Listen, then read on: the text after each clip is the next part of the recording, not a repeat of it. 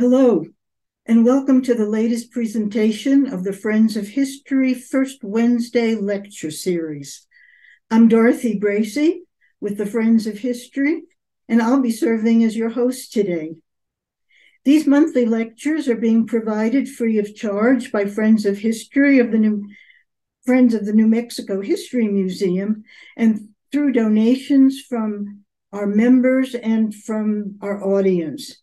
We do, however, surprise, encourage donations. These funds go directly to support the lecture series and other programs. Should you wish to donate, please go to our website and click on the donate button on the top of that page. Our speaker today is Dr. Shelby Tisdale, the recently retired director of the Center for Southwest Studies of the Fort Lewis College in Durango, Colorado. Before that, Shelby was director of the Museum of Indian Arts and Culture in Santa Fe, and before that, director of the Millicent Rogers Museum in Taos. During all that time, she's been very much involved with NAGPRA, the Native American Graves Protection and Repatriation Act, and she serves on its review committee. All of this did not keep her from scholarship. She has written over 40 books and articles, concentrating on the Southwest's art and particularly on women of the Southwest. Relevant to both of those is her biography of Pablita Velarde, her wonderful book, Spider Woman's Gift, and her most recent book, No Place for a Lady, the biography of Marjorie Lambert. So I'd like to welcome Shelby Tisdale. Thank you so much for that wonderful introduction, Dorothy. And I do want to also thank the Friends of History for inviting me to speak to all of you today.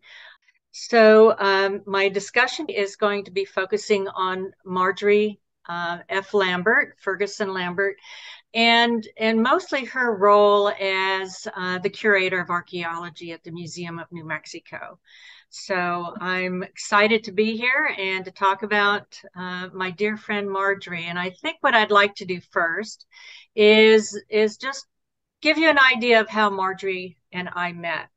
I was first hired as the assistant collections manager at the Indian Arts Research Center at the School of American Research in 1983. And of course, now it is called the School for Advanced Research there in Santa Fe. And I started working as focusing on the collections at the Indian Art Research Center that were primarily part of the Indian Arts Fund collection.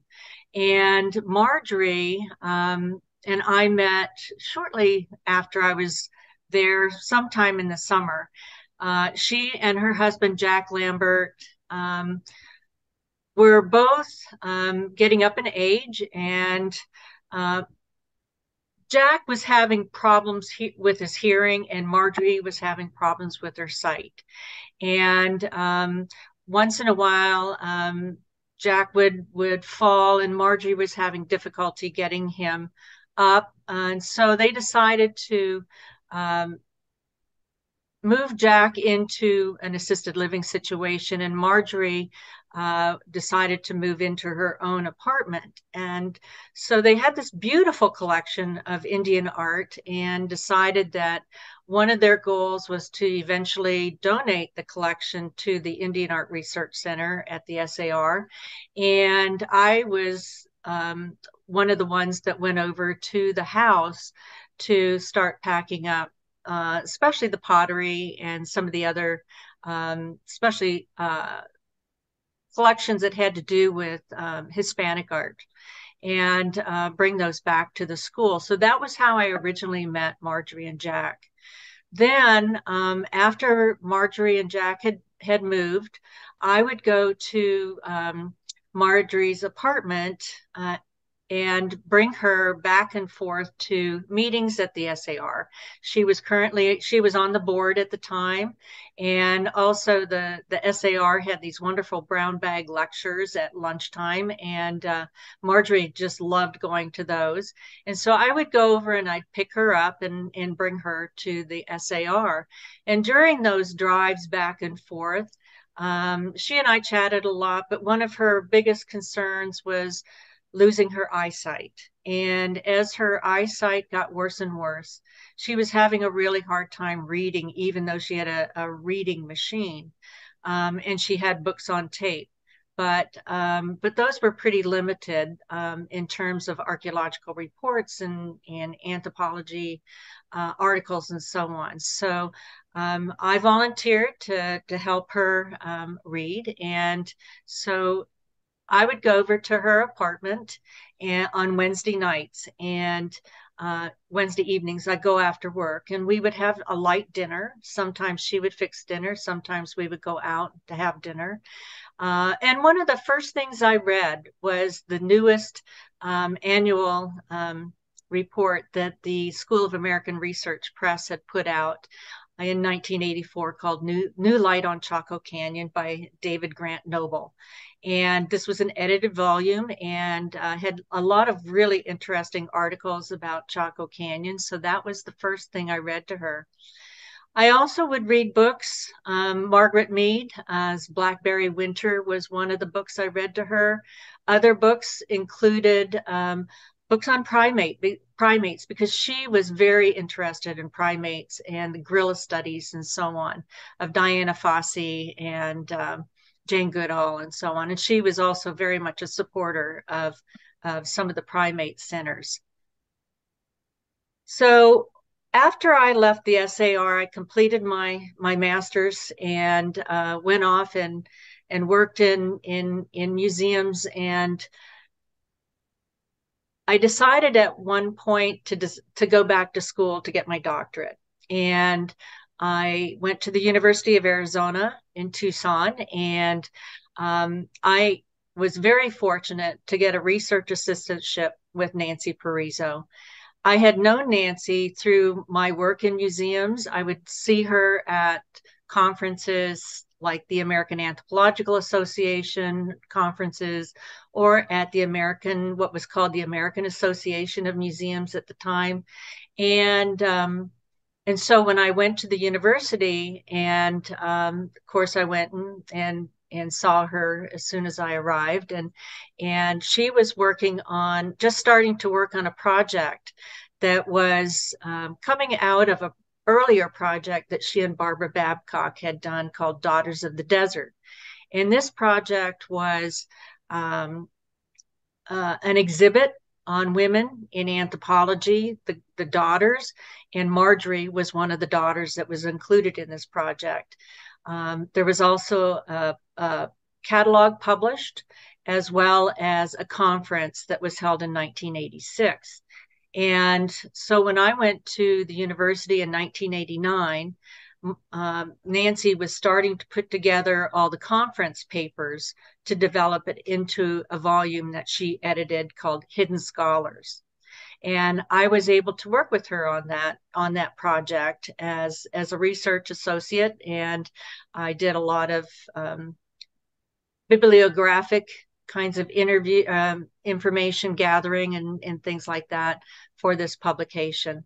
And while we were working on this publication, I got to talking to her about some of the women that were involved in the Daughters of the Desert project, and thinking there needed to be more written about some of these women. And because I had been already associated with Marjorie, I was thinking that Marjorie would be one of those women that really deserved a full publication on her life and her contributions. And so during this time period when I was working for Nancy, I would be going back and forth to Santa Fe from Tucson, and always got together with Marjorie whenever I did go to Santa Fe. And one day I asked her if she would be willing to let me interview her and possibly write a biography about her someday. And of course, Marjorie was very humble and didn't feel she was worthy of a full biographical uh, publication. But over time, as we talked, and I learned more and more about her, I realized that I could probably write a full book on Marjorie. So I started by tape recording our interviews.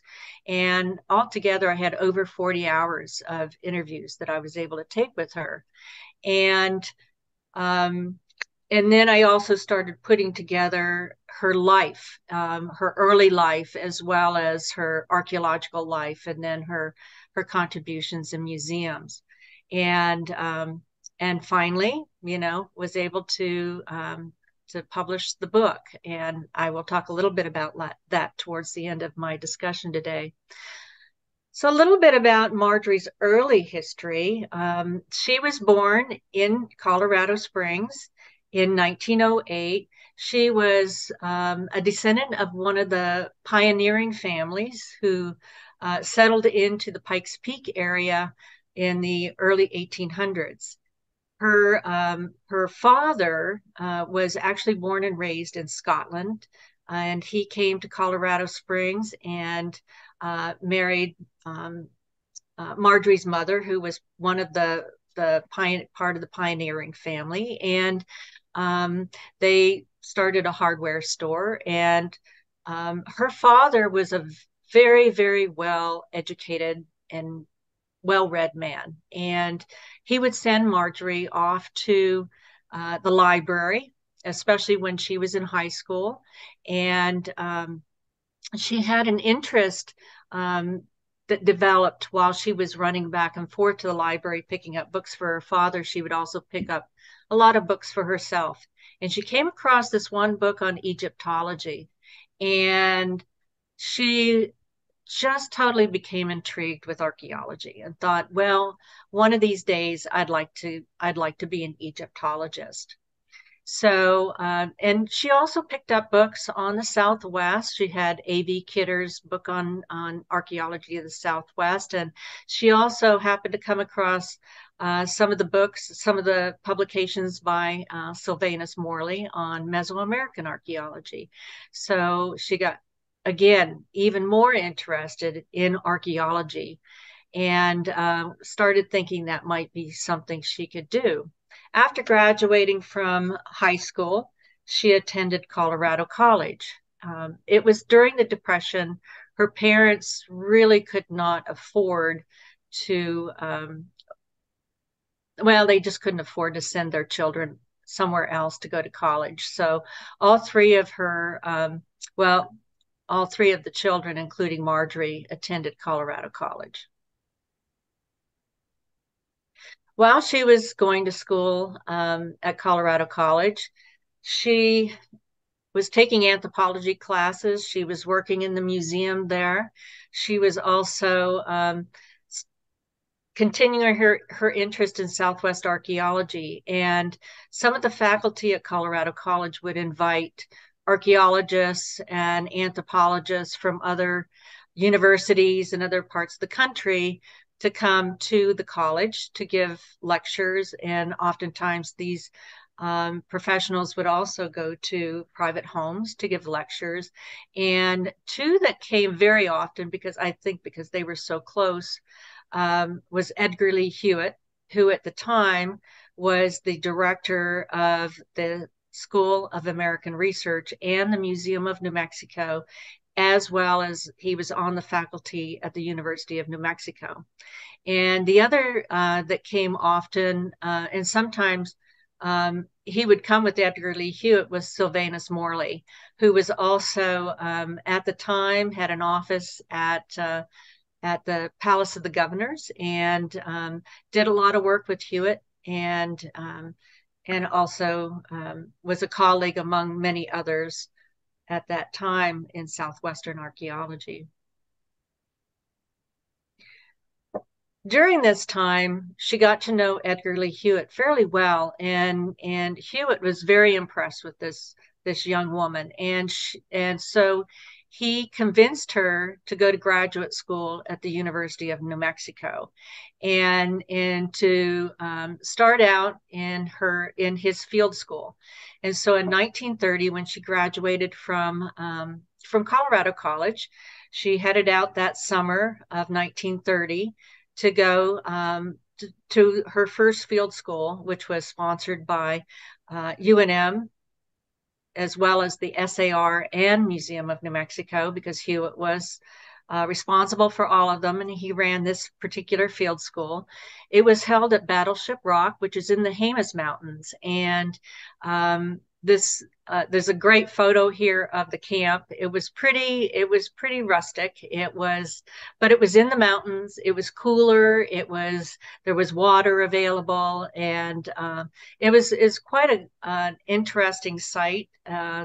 First of all, in 1930, she worked at Unshagi, and then she went back again the following year of 1931 and worked at Nanashagi. And Marjorie, anyone who ever met Marjorie knows this particular saying. She often said, "Once I got my hands in the dirt, I never left." And it was something she repeated often, and I think it was just something that it was so true of her. She loved archaeology. When Hewett was running his field school at Battleship Rock, he also ran a field school at Chaco Canyon. And the field school in Chaco Canyon was specifically set up for the more advanced graduate students. So he would oftentimes take some of his graduate students who would be working at Battleship Rock and then bring them over for the latter part of the field season to Chaco Canyon. And of course, Marjorie in 1931 was considered an advanced graduate student. And so she was invited to come out to Chaco Canyon Field School at that time. So she worked part of the year at Nanashagi, or part of the summer, and then part of the summer at Chaco Canyon. And I love this photo of her at Pueblo Bonito. One of the things the students often did in the evening after being out in the field all day is they would go over to the trade. There was a little trading post right there at Chaco Canyon, and they would go through all the textiles and the jewelry and baskets and so on. And Marjorie bought a silver concha belt while she was there, and she loved it. Even on the back of this photo, she says, "Look at me in my new concha belt," which I love. And it's just this great photo. She didn't work at Pueblo Bonito. The field school at that time was working at Chetro Kettle, so she worked in the excavations in Chetro Kettle, and but the photo was actually taken at Pueblo Bonito. After she finished her master's thesis and had graduated in 1931, she continued to work at Chaco Canyon while she was teaching at UNM. She was given a faculty position teaching anthropology classes. She was also running the lab where all the archaeological collections were coming in. So she worked a lot with others and training students on how basically to manage those collections. And so they spent a lot of time cataloging those collections as they came in from various field schools that of course, Hewett was running. In 1932, she ran her first field school by herself. This was in Las Vegas, New Mexico.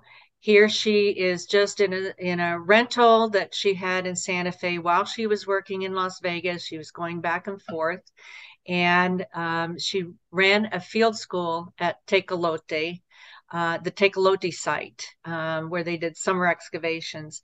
And this was called New Mexico Normal University, which of course is Highlands University now. It was just outside of Las Vegas, and she had a field crew that was primarily of Native American and Hispanic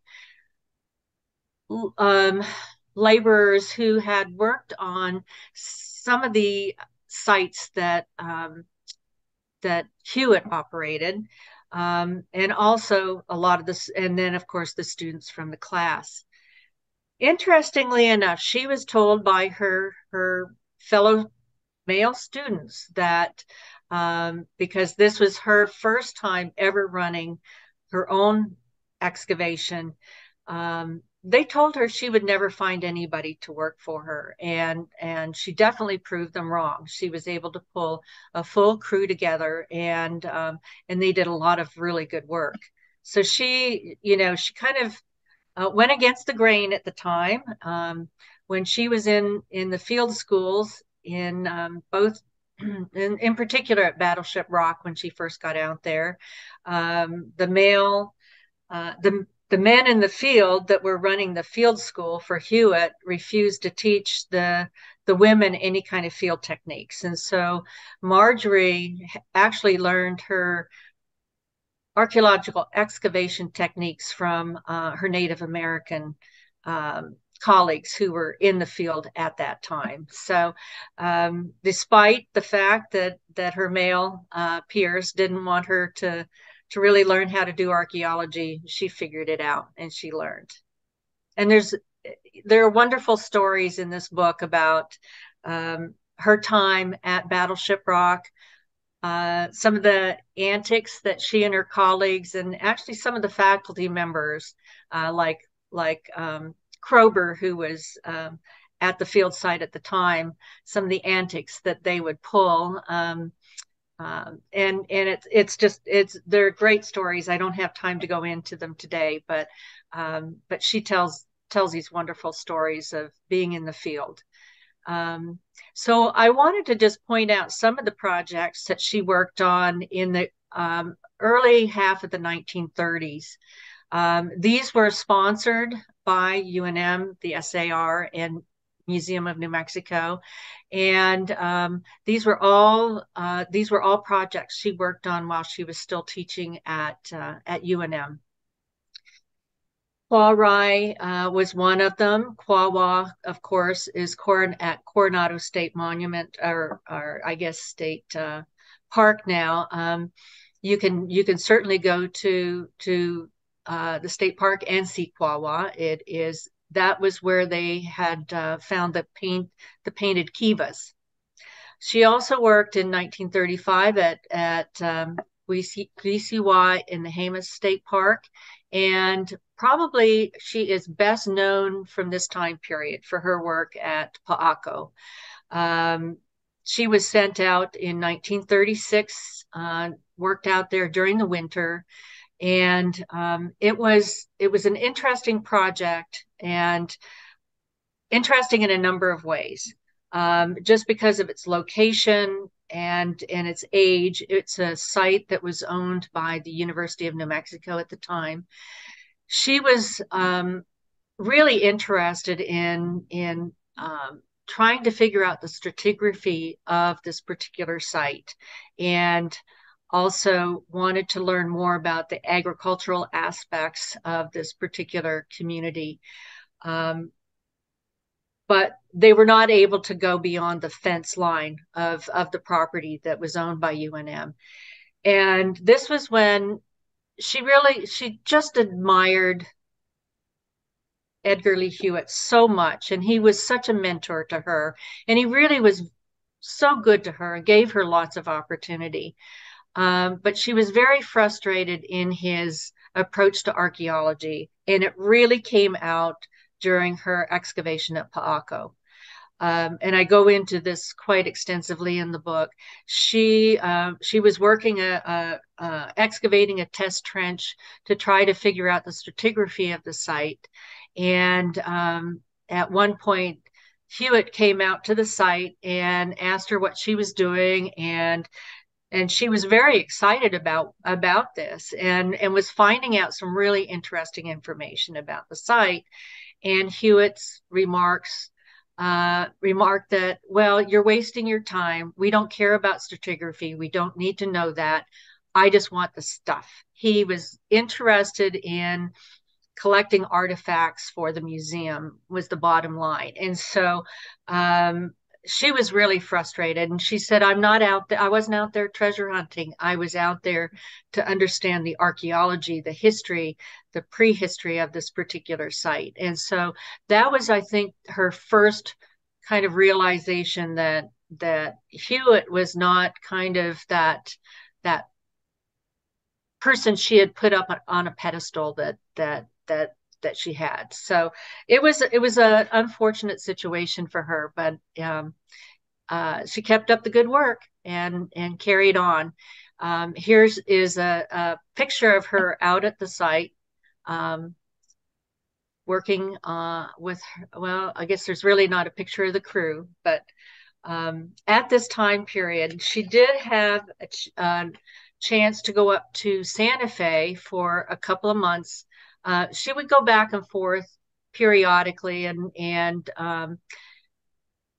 Hewett had brought her up to learn a little bit about the museum. And during this time period, she went out to a party at someone's home who was on the staff at the museum, and she met this young man. His name was Jack Lambert, and he was totally smitten with Marjorie, and of course asked her out. And so they went out. Their first date was to go out to uh, a site called Sankawi out by Bandelier National Monument, and he took a picnic, and they walked around the site, and they realized that they had a lot in common and shared interests. And then she went back down to UNM, and he would come and visit her now and then and take her out. And finally, she realized, he's an older man. He was 11 years older than her. And her mother had once told her, don't ever date an older man because they're no good. So she just dropped him and stopped dating him. And that was it. So unfortunately, it was quite a long time before she would run into Jack again. But that's a little later in the story. So in June 1937, while she was still actually working out at Paaco, Hewett decided to move Marjorie to the Museum of New Mexico up to Santa Fe. She was one of the first two women in the Southwest to become curators of archaeology at major museums. The other was Hannah Marie Wormington, who was the curator of archaeology at the Denver Museum of Natural History. And both of these women had a lot of obstacles thrown in front of them. Marjorie was replacing a male who Hewett decided to move back down to Albuquerque. And that created some friction among some of her male colleagues at the museum. Marie Wormington had an even different and more difficult experience. She was a paleontologist, well-known paleontologist, doing great work, and her male museum directors kept trying to get rid of her because she was a woman, and they felt that a woman should not be in that position that a male should be. So she fought against that her whole career, but she managed to stay at the Denver Museum of Natural History. Marjorie, similar kind of thing. She didn't have problems with the directors as much as her male colleagues. And part of the issues that both women experienced, and I think this is true of women in anthropology and archaeology at that time, pay equity was a huge issue. Marjorie never, ever made what her male colleagues and peers made in the museum. The other thing, too, is there were just a lot of times when things were additional responsibilities were given to Marjorie in particular as she worked in the museum. She became kind of because she was curator of archaeology, she became the secretary of the museum, the Archaeology Association of New Mexico, kind of on a de facto level. And she was not only the secretary, she was also responsible for developing all the lectures for the association, and which was a lot of work for her. And she also had to entertain the speakers and oftentimes take them out to dinner and pay for it herself. And that used to frustrate her a lot because she wouldn't get any help from her male colleagues. Her first office was in the Palace of the Governors, and she actually occupied the office that J.P. Harrington had occupied early on. And she would hear all kinds of stories. I guess Harrington actually lived pretty much in the office. I mean, he would sleep there and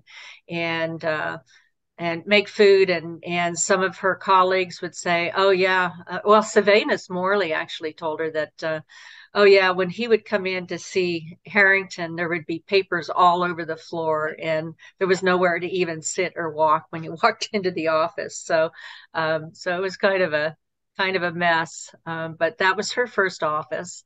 And she loved the Palace of the Governor. She loved the building, and she loved being part of that.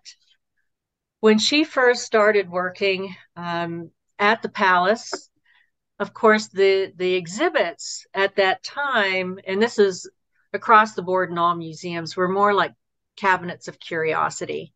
And this particular photo that was taken in 1940 of the Hall of Archaeology is pretty much what it looked like when Marjorie started. I mean, they were just cabinets full of stuff.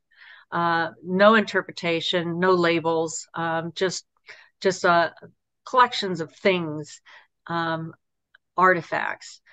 So her life in the museum started out, as I said, as the curator of archaeology. She also was in charge of the Palace of the Governors for a time period. Then she became curator of anthropology and exhibits, and then she was the curator of research of the research division. And at that point, in 1959, she took an office out at the Laboratory of Anthropology. So as I said, originally a lot of museums were just cabinets of curiosity, just a lot of things in cabinets and drawers and things like that. And one of the things Marjorie was really at the forefront of at the Museum of New Mexico was doing interpretive exhibits that had themes, that had stories to them. She did exhibits on particular sites, archaeological sites. She loved doing the exhibit work, and especially the part that had to do with interpretation. And that was because she was so adamant about teaching and teaching not just anthropology but also history through interpretation. And that was her way, through lectures, through the exhibits, that she found her educational outlet after she left the University of New Mexico. The other thing, too, that Marjorie was at the forefront of was what we call ethnoarchaeology, and ethnohistory, where we, as curators, work collaboratively with descendant communities, especially Native American communities, as our collaborators. And so she would ask her Native American colleagues, interpretive questions or questions about how she should represent them. And that was something that was unheard of at the time.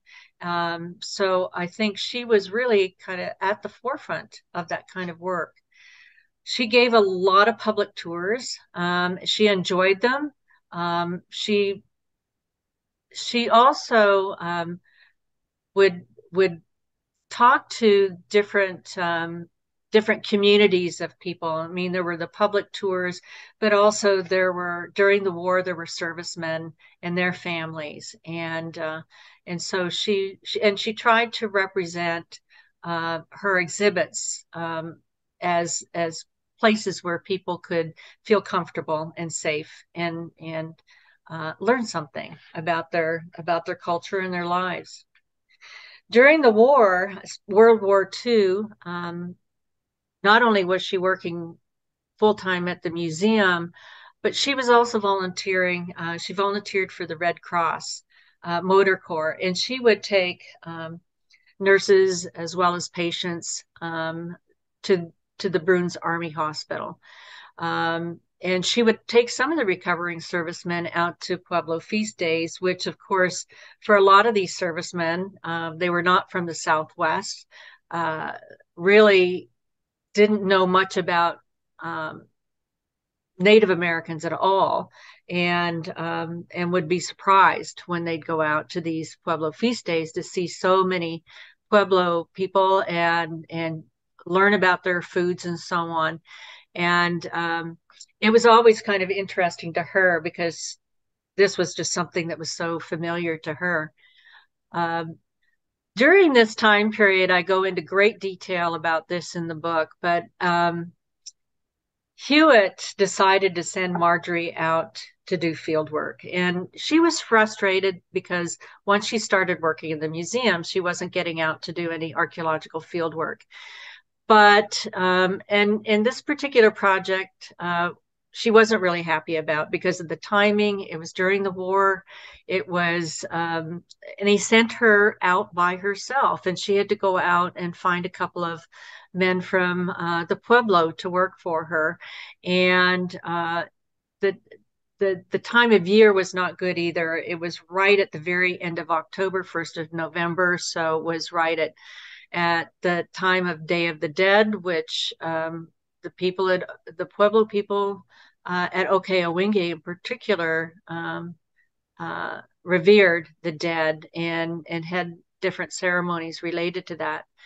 So her project was to try to locate Ayucayayunque, which it was thought to be the Spanish capital of New Mexico.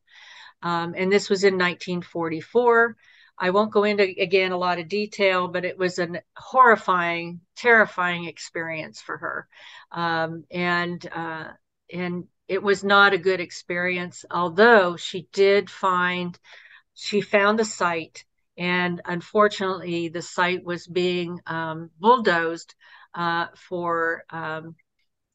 make adobe bricks. And so she was able to at least recognize that the site was going to be destroyed and did something about that. I mean, she came back and reported it, and that activity did stop. So that was at least something good did come out of that project.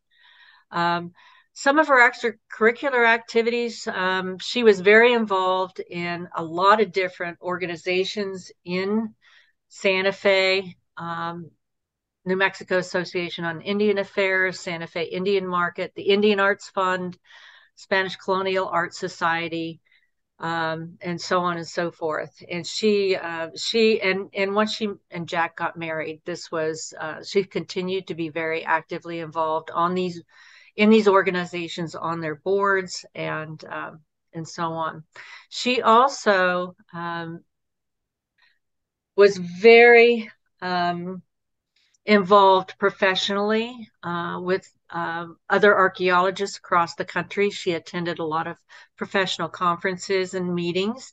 She especially loved the Pecos Conference, which is held here in the Southwest every summer. And here's a picture of her with Bertha Dutton and Florence Holly Ellis at a Pecos Conference. I believe this was at Gila Bend, and it was in 1954. And then when I was living in Santa Fe, I was able to take Marjorie out to some of the Pecos conferences, especially ones that were held within driving distance. And so we went out to the Pecos conference. This one was actually at Pecos National Park.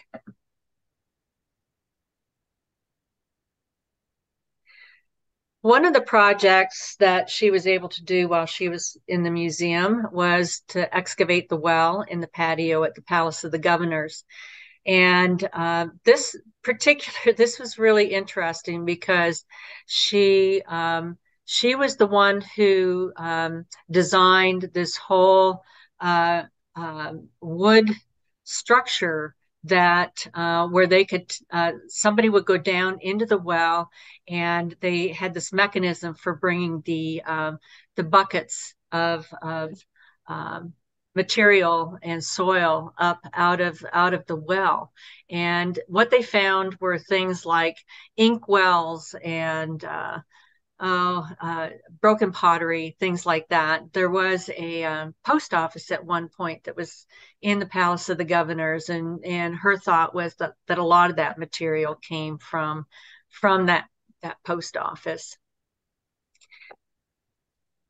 In 1960, Marjorie received some funding from the SAR. She had put in 1959, the SAR was kind of in a process of reviewing its current situation, what it had done in the past, what it needed to do in the future for recognition. And it was decided that they wanted to sponsor archaeological projects again. And so they requested proposals from different archaeologists, and Marjorie sent in a proposal to do a survey and excavations in Hidalgo County, New Mexico. And it was accepted. She got a $10,000 grant in aid, and she was able to hire some graduate students and Richard Ambler. And they went down to Hidalgo County in July of 1960. And Hidalgo County, where they were working, is in the area of what we call the boot heel of New Mexico. It's down around Deming in that area. So there was very little known as far as the scientific and archaeological value of this particular area. It had been extensively looted, and of course, this was an area where there was a lot of Mimbres pottery, and so that had a huge market for collectors. And so it was a lot of those sites were destroyed from the looting. And so Marjorie was the project supervisor, and they documented about 100 rock shelters and caves.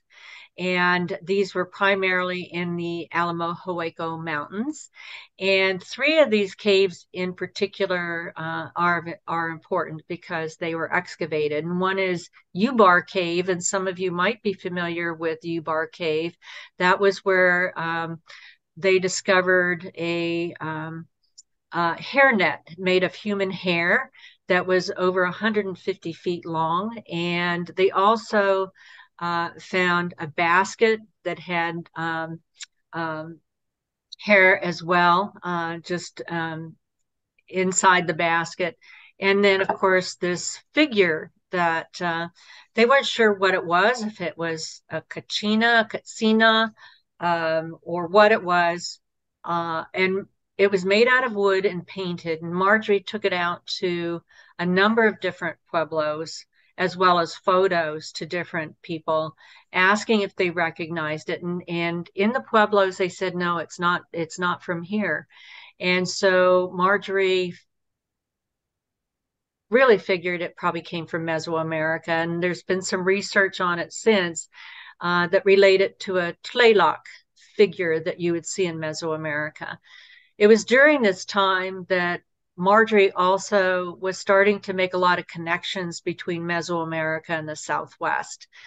She was really at the very, I think, at some of the forefront of that. She admired the work of Charles de Peso at Casas Grandes, and just with her excavations as well as working with collections, she was starting to see more and more material that was either from Mesoamerica or related to Mesoamerica. Another cave was Buffalo Cave, which had the reason it's called Buffalo Cave is it actually had a painted buffalo on the back of on the inside of the cave. And then there was Pinnacle Cave. So I'm going to come back to Jack now. Jack Lambert, in 1950 was in Santa Fe and was at a grocery store and happened to see Marjorie and realized he was still smitten with her, and went and asked a friend of his at the art museum what her marriage status was. Well, at this time, Marjorie had gotten married to one of the students that was in her Tecolote field school back in the 1930s. His name was George Tishy, and the marriage did not last very long as far as they're living together. Marjorie had some issues with his alcoholism and spending money, and so she decided to separate from him, but she stayed married to him. And she did that more for protection than anything else.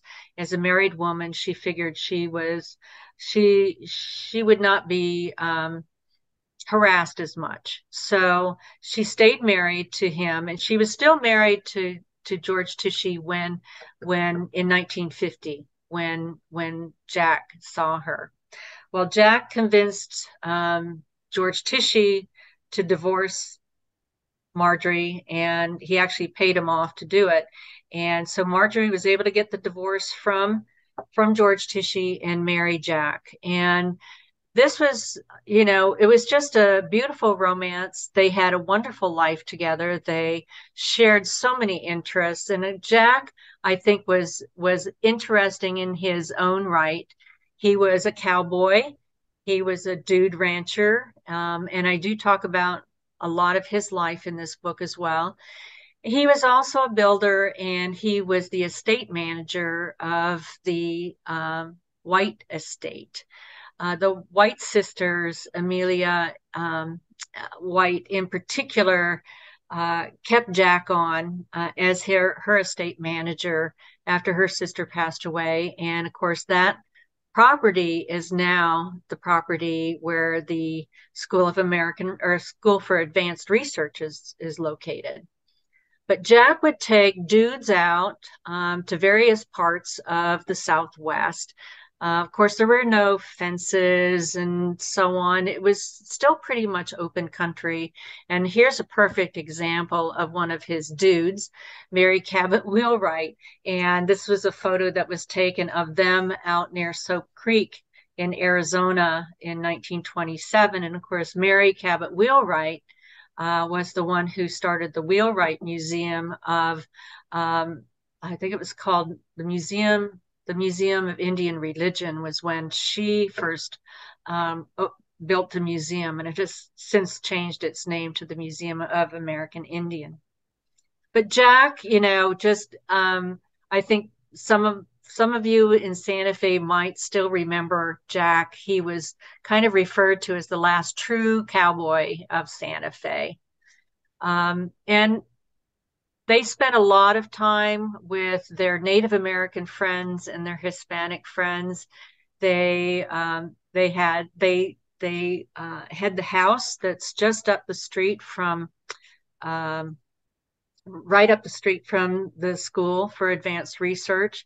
The Lambert house has now become one of the scholars' houses for scholars that come to the SAR, and the old stables have been converted into another apartment named after Marjorie. So they're still remembered by the SAR, which I think is just wonderful. And Marjorie and Jack did receive the Living Treasures of Santa Fe Award in 1988, and I was so fortunate to have been able to join them when they received that award. And I can't think of a couple more deserving. They both gave so much to the Santa Fe community from an intellectual perspective, but also just for their love of everything having to do with Santa Fe. When I completed my doctorate in 1997, I came back to Santa Fe as a scholar at the SAR in July of 1997. I was able to spend another month and a half with Marjorie, and also to start writing chapters of the book. I was really lucky that I was able to read these chapters to Marjorie, get her input. Oftentimes she would have things that she wanted to adjust or edit or add. And because I was able to work with her one-on-one so much, this book became more of a book of her stories, and her voice became central to the whole book. And then I built more of her history, and the history of the the history of the development of American archaeology, especially in the Southwest, as well as all the characters who were involved with that, and more detail on the work that she did as far as archaeology and working in the museum, and her contributions as well. Unfortunately, we lost Marjorie in 2006, but she was almost 100 years old. She was 98. She always kept saying, "Are you ever going to finish this book while I'm alive?" And I was like, "Oh, I don't know. It's getting it was getting close." And here, almost 30 years later, I finally was able to finish this book on Marjorie. So here's the book. It's No Place for a Lady: The Life Story of Archaeologist Marjorie F. Lambert. And this was just published by the University of Arizona Press this past month in June. And if you would like to order the book, you can order it directly from the University of Arizona Press. I have their website address here. Or you can go to Amazon.com, or another possibility is possibly through your local bookstore. And I know, since this is being filmed ahead of time, pre-recorded, I'm not going to be able to entertain questions from the audience today. But if you do have questions, please feel free to reach me at my email address, which is sjtisdale@gmail.com. I'm going to leave this up a little bit. And I think we're going to turn it back to Dorothy. I think she might have a couple of questions for me. Thank you. Okay, Shelby, one question I had. You're from Canada. How did a nice girl from Canada end up in the Southwest of the United States? Good question, Dorothy. When I was a little girl, I collected horse figurines. I loved horses, and I loved Westerns. And I was raised in the Great Lakes area in Ontario, and I always dreamed of coming west. And so, ironically, as we moved to the States, the company my dad worked for transferred us to the U.S. And once I finished high school and came west, I moved to Denver. I mean, it was like, where would you go if you loved horses? You'd go somewhere like Denver, right? So I moved to Denver, and I just, I always just loved the West, but in particular the Southwest. And the longer I lived here, the more I learned about the West. But also, when I was a little girl, I also had a fascination with American Indians, Native Americans, and even in Canada. When I was in elementary school, we had Indian children bussed in from 70 miles away to come to my school. And I had friends, and I was always intrigued with their culture. And so I think that once I got to Colorado, and especially to New Mexico, when I moved to Santa Fe, I started to learn about the Pueblos, and meeting people from the Pueblos. And I've always just found home here. And I never left. I mean, I never wanted to leave. So I've been in different places in the Southwest, and I'm now in Arizona. But but that's kind of what drew me out here. First was kind of the Wild West and horses, but once I got to know more people who lived here for thousands of years, I really learned to appreciate more of what the Southwest had to offer.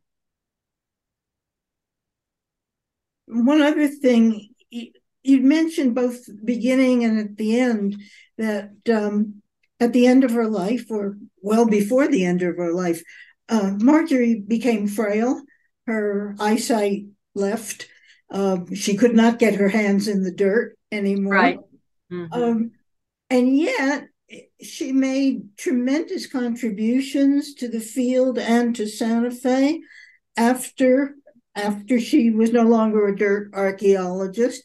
I think many of my colleagues who are watching this, who are themselves retired, thinking of retiring, would love to hear about what a full life she lived and how much she contributed. Thank you for that question, Dorothy.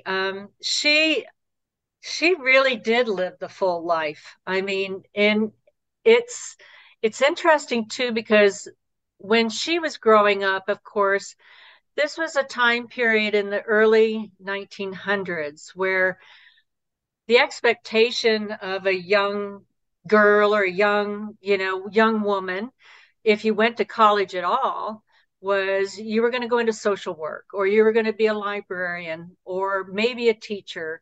But the expectation was you were going to be a homemaker. And young women like Marjorie, who did not follow that path, had to deal with a lot of discrimination, a lot of um, a lot of sexual harassment. I mean, there were not laws protecting women in the workplace from sexual harassment. And Marjorie and many of her female colleagues talk about this in terms of, well, you just had to put up with it because your male colleagues, your male peers would just say, well, if you don't like it and you don't like our jokes or you don't like this, then go find another job, or if the pay equity issue is such a big deal, go find a rich man and marry him was kind of the attitude back then.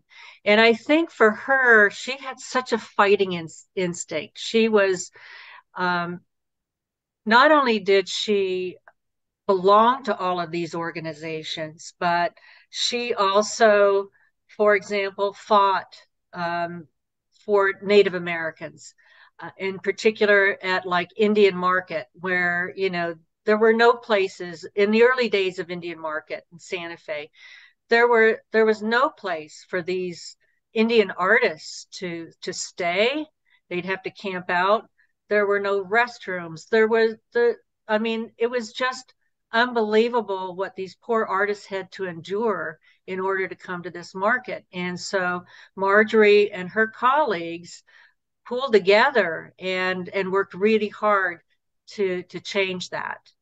And another thing that Marjorie did during the war, she and some of her friends that were part of these organizations pulled together, and there used to be a gas station across from the old Connie's there at what is that? I think it's Palace and darn, I can't remember. It used to be a gas station. Anyway, they converted the gas station building into a place where these young men who were coming through Santa Fe could get together and have coffee, a place to just sit and talk and relax a little bit while they were waiting for their next bus. And a lot of these young men were Native Americans. They were Apaches. They were leaving home and going, off to war. And Marjorie would become pen pals with many of them. So that was just, I mean, it's just one of many things. And then even after she retired, she stayed involved with these organizations, and she stayed involved with the SAR, and became an emeritus board member. But she continued to stay on that collections committee until, even when she was in an assisted living at El Castillo, she would still get out and go to different meetings and sit on boards. She also walked a lot downtown. I mean, she had just enough sight that she could see, to go downtown, walk downtown from El Castillo. And it wasn't until she was not able to get around anymore when she was in the nursing home part of El Castillo that she stopped pretty much all of her activities, which is about the last, I would say, 10 years of her life, where her sight just was so debilitating. She just couldn't really do much anymore. Shelby, thank you so much for being with us, for telling us so much. And I have to say that one of the wonders of modern technology is that anybody who wants to can watch this again, along with so many of our other previous lectures for first Wednesdays of Friends of History. If you go to our website, friendsofhistorynm.org, you can watch this lecture and others. Just go to the lecture series link and then past lectures, and there you are. And from that website, you can learn a great deal more about Friends of History, including how you might join us and become a member of this wonderful organization. We look forward to seeing all of you in the months ahead. In the meantime, thank you and goodbye.